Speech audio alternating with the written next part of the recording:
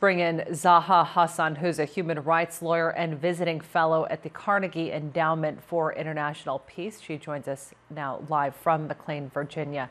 Zaha, thanks for being with us. So the UN says this is against international law, but other than the usual condemnation, I mean, you look at more than 1,000 European signatories. Is anyone going to stop it?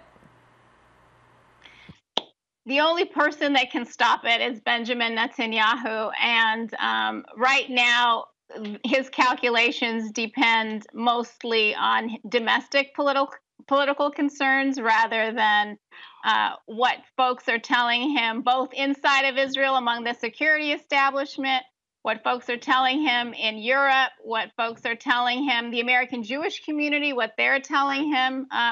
All of the aspects of this conflict have been brought to bear now, and different constituencies, wherever they are, have been coming out very strongly against annexation. The only ones who seem in favor of it is Netanyahu's right flank, and right now he's most attuned to that constituency. What's the recourse for Palestinians at this point? Is there any? You know, annexation would be a game changer for Palestinians. They could not go back to business as usual.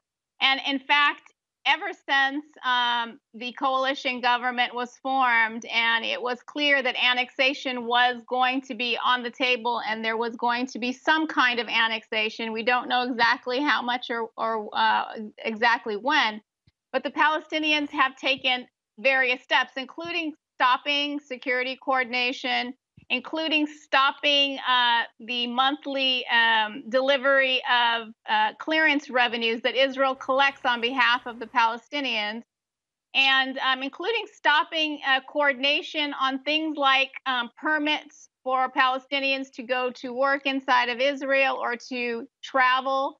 There's a whole host of areas in which Palestinians and Israelis have been engaged in coordination since Oslo, and those things have all stopped since. Things as important as coordinating hospital transfer cases. So now Palestinians are left without support in trying to get, seen in hospitals in the West Bank if they're in Gaza, or abroad if they're in the West Bank. So this is no theoretical issue, the idea of annexation. Yes, de facto annexation has been going on for decades now. De jure annexation is not something that you can see or touch immediately, but it makes a huge difference in terms of the ability of Palestinians to relate to Israeli counterparts, and it's going to change the nature of the relationship as well between Europeans and Israelis. You can't go back to the two-state mantra and the idea of bilateral negotiations once Israel takes that step to annex parts of the West Bank. Well, Zaha Hassan, we appreciate you coming on to provide your analysis. Thanks for being with us.